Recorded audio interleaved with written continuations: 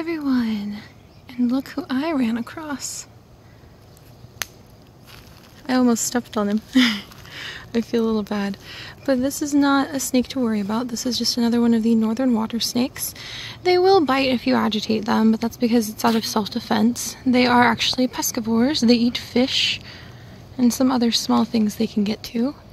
Oh, and look at him go.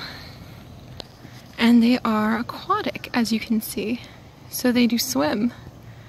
Like this one over here, heading for new territory. There you go, buddy. Very, very pretty. So now he's safely nestled in the roots over there, and he's going to keep an eye on me from that part of the little path. And he's so pretty. We're just going to get a little closer just to see if we can see him again. You guys see his head sticking out of the water like that? Oh, there's his little tongue. Flick, flick, flick. He's got to make sure I'm not going to bother him. Alright, this is as far as I'll get again, buddy. Now I'm looking down, extra careful. Oh, no, I'll stop right here if you'll stop. I promise. Oh, goodbye, beautiful. How fun. Look at him move in the water. That is so pretty. There he goes.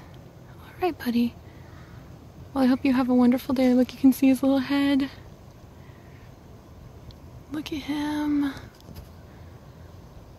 That is so fun. Look, you can see his little head right over there. How cool, you guys. I'm really gonna miss these water snakes. There's a lot of them around this lake, and I'm just really, really grateful we have the opportunity to enjoy watching as many of them as we do before I move. Look how beautiful he is. Wow. But yeah, these guys, like I say every time we find them, my beloved northern water snakes of North Carolina, they are totally harmless. They love to eat fish. They just want to do their own thing. And I think they're absolutely beautiful, glorious animals.